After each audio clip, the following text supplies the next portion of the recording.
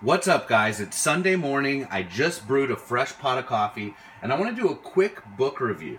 You're looking at Bill Bowerman's biography, written by Kenny Moore, one of his former runners, and Phil Knight's recently released memoir.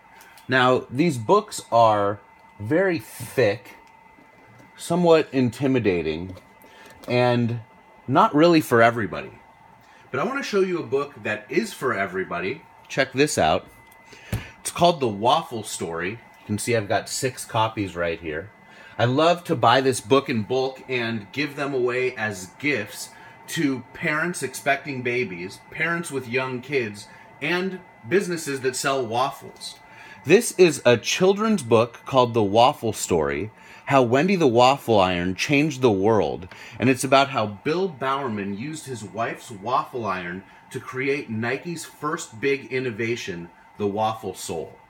The book was written by Natalie Kerrigan and Ray Schilling, first came out in 2010, and Natalie and Ray were Nike employees at the time.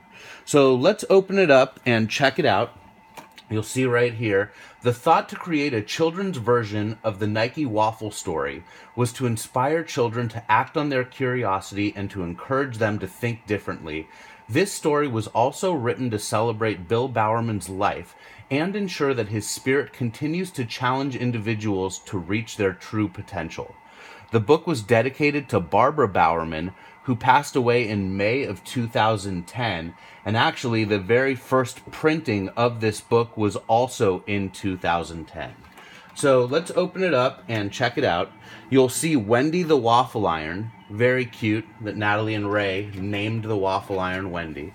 And right here you can see Barbara Bowerman buying the waffle iron new and bringing it home. Over here, the waffle iron made friends with the blender and other kitchen appliances. Here you can see the mixer. Now, actually, waffles were only made in the Bowerman house on Sunday, so Wendy the waffle iron and the mixer had to wait and plot during the week. Here you can see they're actually figuring out how they're going to make the perfect waffles on Sunday. Life was going great until one Sunday morning when Bill Bowerman got this great idea and took the waffle iron. And you can see that the other kitchen appliances are very upset about it.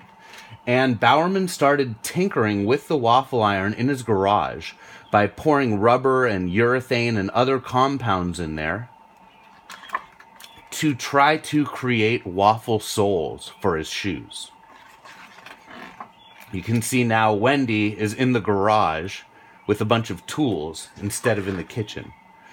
Over here you can see that Wendy eventually got put away in a box and buried. And here's Bill continuing to perfect his waffle outsoles. And Bill and Phil take over the world with their waffle-soled shoes. And look at this. Wendy the Waffle Iron was actually uncovered and now lives enshrined in Prefontaine Hall at Nike World Headquarters. Actually, Wendy the Waffle Iron was buried for more than 40 years before being uncovered. Here's a picture of Prefontaine Hall right here.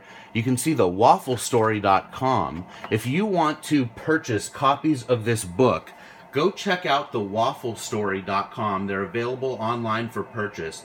And I'm going to do a giveaway with these 6 copies on Instagram later today. But anyway, it's been a pleasure walking you through The Waffle Story, one of my favorite Nike books.